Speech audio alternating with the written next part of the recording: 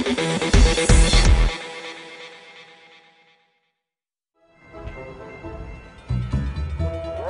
to Comic-Con.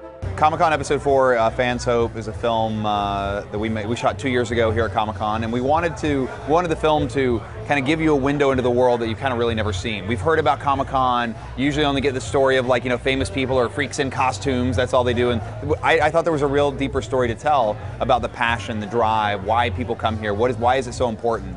Sit in my chair, let me make you look dead. Buckets off, everybody. Okay, we're good. All right, guys. Like, to be able to be at Comic-Con with this film, showing it in Ballroom 20, where there's probably going to be like 4,000 people there tonight. I mean, it's going to be raucous and exciting. I am giddy about showing it tonight. Holly Conrad, our costume designer, will be there tonight, and Skip Harvey, one of our comic book artists who is trying to break in, will be there. Anthony Calderon, our toy collector, will be there. You know, Eric Henson, our comic book artist, has now done 3 or 4 covers, you know, with a couple different book publishers. I mean, it's amazing. That guy's career is really taking off. I want to do this so badly. Well, I'd always wanted to come and never could. You know, for whatever reasons, life, you know, always gets in the way for something. And in 2009, I got called to do the Simpsons 20th anniversary special for Fox. And the minute I hung up the phone, I was like, we're going to Comic-Con. I was like, we're going to Comic-Con, we're gonna go there, we're gonna find Simpsons superfans, we're gonna go there and have people kind of wax rhapsodic about all things Homer and why they love this, you know, this show.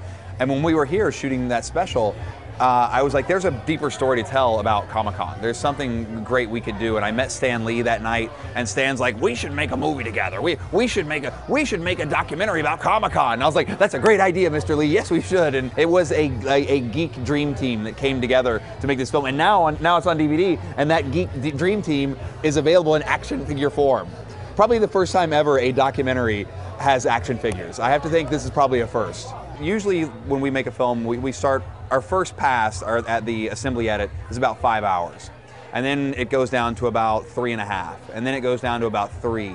And then 2.5. And once you start hitting about 2.5, 2 hours is when it gets really hard, because that's stuff that is really good. Like, there's like gold at those points that you're like, we gotta lose the gold. As much as that scene's great, it doesn't benefit the movie, and it's tough. You know, you have a lot of fights with your co-producers and your editors, and people leave angry, but you know, it's all part of the process. It's all part of the battle that is making a movie.